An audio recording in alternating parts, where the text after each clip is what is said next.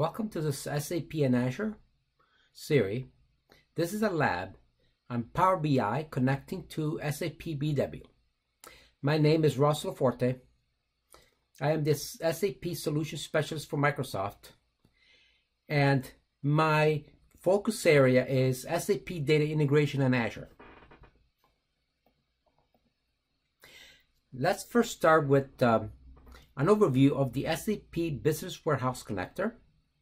For more detail, watch my Power BI deep dive into SAP Connectivity, which is an SAP and Azure channel on YouTube. The SAP BW is a connector, is a specialized connector for SAP BW 7.x Plus, and it's able to connect to the application server or the message server. It can connect to info cubes and query cubes, including BEX queries. Being a multi-dimensional connector, it supports hierarchies and variables, and supports display names and technical names for easier navigation, as well as variables, hierarchies, hierarchy nodes, and member properties. It is able to support both import and direct query modes of Power BI, which means that in import mode, Power BI on a scheduled basis submits a query to SAP BW and extracts the data it needs for the report and stores it into the report. In direct query mode is where a user in Power BI is navigating the report, and while it's navigating, Power BI submits queries to SAP BW to support the data requirement of the navigation. Both of these modes are supported by using the on-premise data gateway, which I'll talk the next slide. The on-premise data gateway it creates an encrypted pipe between the SAP BW running on a VNet and Power BI running in the public cloud. Also, the SAP connector supports single sign-on through Kerberos delegation, where a Power BI user using direct query could single sign-on from Power BI to SAP BW and have a streamlined security experience and be able to access only the data that the user is authorized to see. There's two versions of this connector. One is the SAP NetWeaver RFC, which is implementation 1.0. And the second one is implementation 2.0, which is built on top of the SAP.NET Connector 3.0 and is certified by SAP. You should be using the implementation 2.0, which is higher performance and has additional enhancements.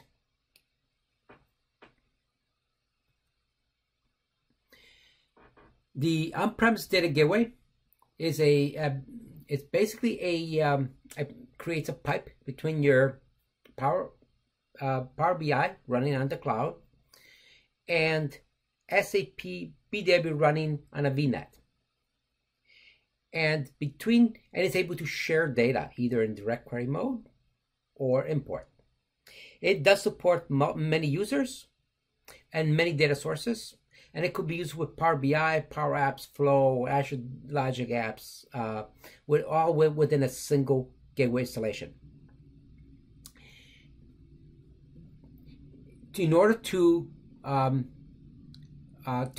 use on-premise data gateway, what you need is a Windows VM in the same VNet with where SAP BW is. Within the Windows VM, you need to install the SAP BW driver and also install the on-premise data gateway, which means then Power BI will connect, the service connects through the on-premise gateway to the Windows VM, and the Windows VM having the SAP BW connector is able to connect to SAP BW. Here's a link on installation of prerequisites for the SAP to connect the on-premise data gateway. And then here's a link to configure Power BI service to use the gateway. Now, to do this SAP BW Lab, we need to install the C++ runtime and the SAP connector for Microsoft.NET 3.0. So let's say in your laptop, you would download and install the Power BI desktop. Then you will install the C++ runtime, and then you download the SAP connector for Microsoft 3.0 from this link. Once you do that and install it, then you are able to create Power BI reports using SAP BW. So let's go to the lab and look through the lab. So the first thing you would do is, let's go to here, and if I were to, this is the SAP BW connector. If I double click on that, it'll ask me to welcome to SAP.NET Connector 3.0. Okay. Because I already installed it, it says, do I want to repair it or remove it? But in your case, you'll be installing it. Okay. Once you install that, then you go to Power BI, click Get Data, More, and then you're presenting with the windows to put in your to choose the data source, and I'm going to say SAP. And here you can see there's an application server and a message server. I'm going to go with the application server here. Click Connect. Okay. Then what I do is I put in the server information.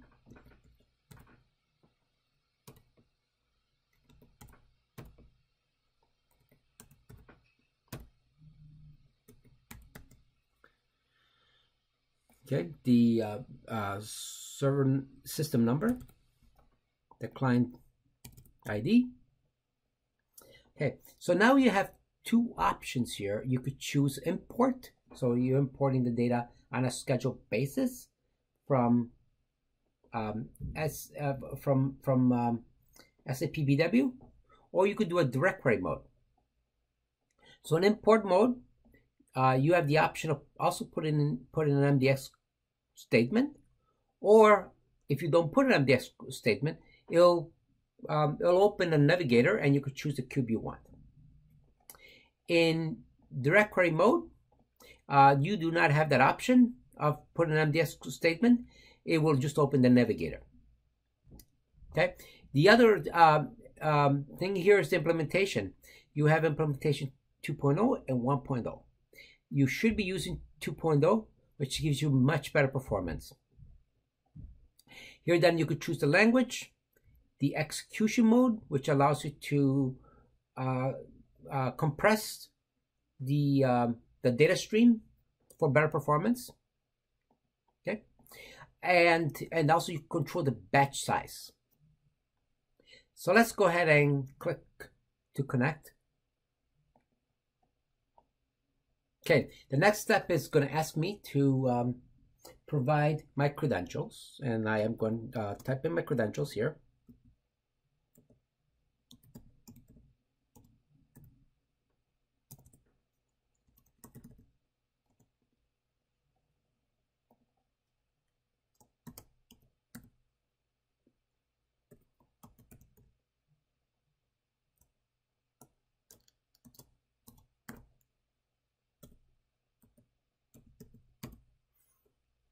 And click Connect.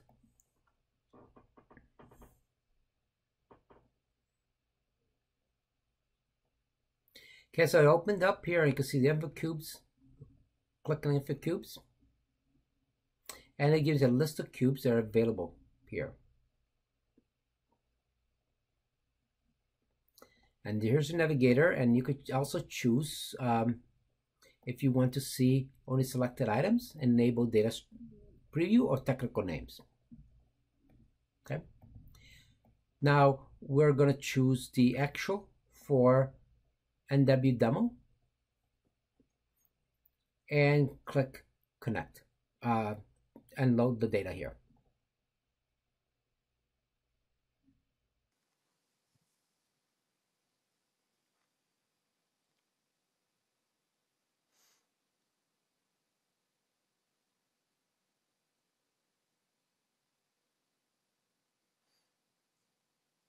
Okay. Couple. All right, all the data is loaded. And now we're ready to start building a report. So we maybe go in and create a text box. Maybe we say this is a Power BI to SAP BW. Okay, let's say direct query.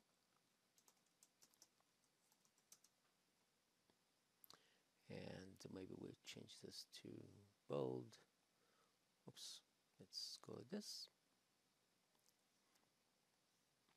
Bold, make it big. And we'll center this so we have a title. So now let's start creating some reports. Maybe we just go here and say, let's create a report. Choose country. And maybe we would choose a value here. And let's make this smaller here. And we got, you can see that just making a direct query call to SAP BW and pulling that data directly. Let's maybe add a filter. Let's see what we want. We maybe want a filter on product.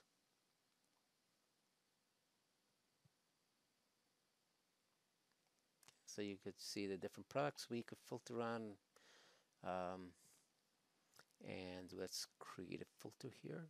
Click on filters. Okay, we have a chance to adjust the products. Let's maybe create a little table with information so we could query. So I go here and I create a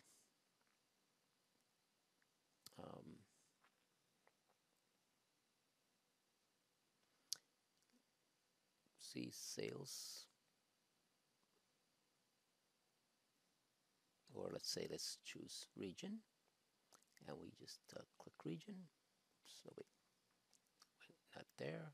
Let's create a new table here, and we will move this table over.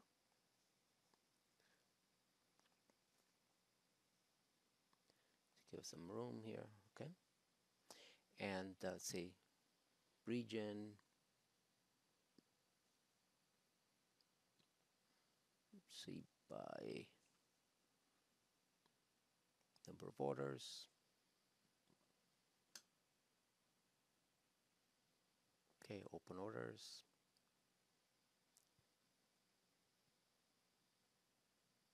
Okay. So you can see that I'm creating a very simple Power BI report by just leveraging the capabilities of going to Power BI against BW in direct query mode.